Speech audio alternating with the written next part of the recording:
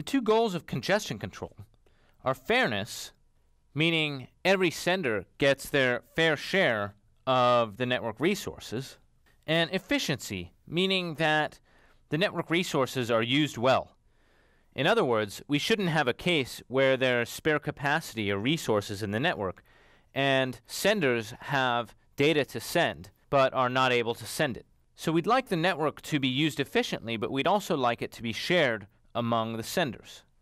We can represent fairness and efficiency in terms of a phase plot, where each axis represents a particular user or a particular sender's allocation.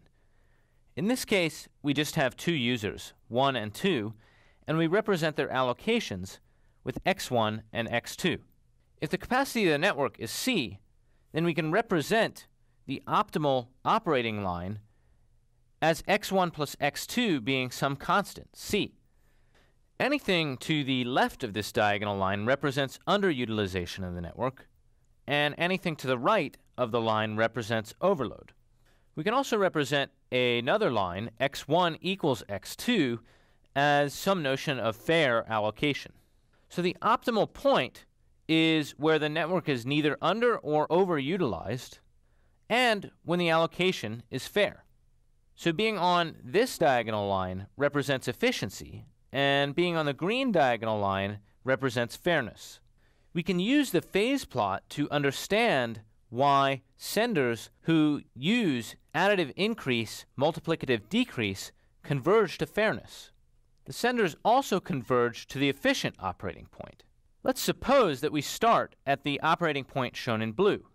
At this point, both senders will additively increase their sending rates.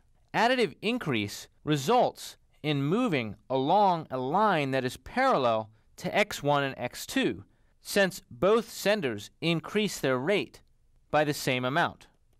Additive increase will continue until the network becomes overloaded. At this point, the senders will see a loss and perform multiplicative decrease. In multiplicative decrease, each sender decreases its rate by some constant factor of its current sending rate. For example, suppose that each one of these senders decreases its sending rate by half. The resulting operating point is shown by this second blue dot. Note that that new operating point, as a result of multiplicative decrease, is on a line between the point on the efficiency line that the senders hit and the origin. At this point, the senders will again increase their sending rate along a line that's parallel to x1 equals x2 until they hit overload again, at which point they will again retreat towards the origin. You can see that eventually the senders will reach this optimal operating point through the path that's delineated by the blue line. To think about this a bit more, you can see that every time additive increase is applied, that increases efficiency.